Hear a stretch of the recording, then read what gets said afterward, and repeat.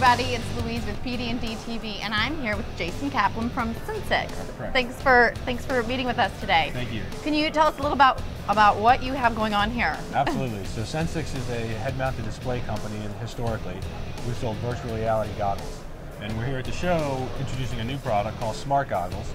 And what Smart Goggles does is it takes virtual reality goggles and makes them smart. And it makes them smart really in two ways. The first is we have an embedded Android processor here. So this device is essentially a computer on the head.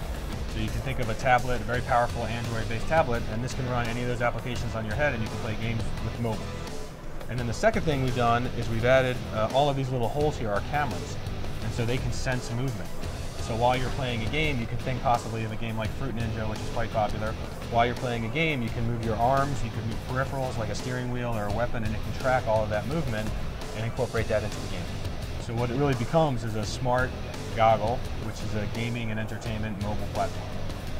So you don't need a console with it?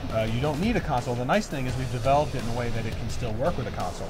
So if you wanted to run it in conjunction or paired with your phone, with a tablet, with a console, with a PC, you can do that, or it can be standalone.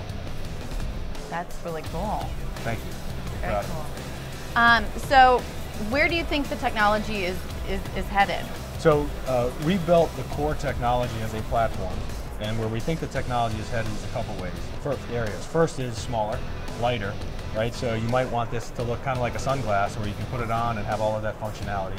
So as we continue to develop, we'll shrink this and we'll make it lighter. The second thing is augmented reality is a very popular term these days. This device actually has an HD camera on the front, so it can combine live video with synthetic computer-generated content. But we've also built the platform in a way that it could be optical see-through.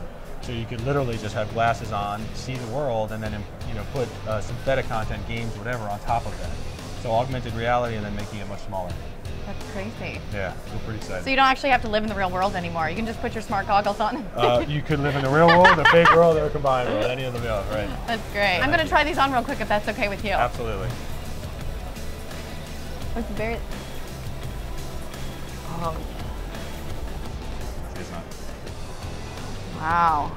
How do I look? Never look better. Fits like a glove. Never look better. Oh, I see. So you're holding it? Yeah, I got it. Okay, and then if you want, I can just... Oh, there we go. So you can see I'm kind of pushing the button. So I'll hold that. So if you push My nose. Yeah, see, that's the thing. It doesn't even touch mine. What am I? These right here. Push that. Oh. Ah! I can't. And if you're Where am willing I to do going? like a little jump, if you jump a little bit, you see you kind of moving the scene a little bit. Oh, yeah. Your voice is female. And if you turn, just turn your head, you can look all around. Ah, I see. That's crazy. So you're in the scene. You're in the game. So thanks for coming. Thanks to Jason with Sensics. And I got to go kill some buildings now. Destruction.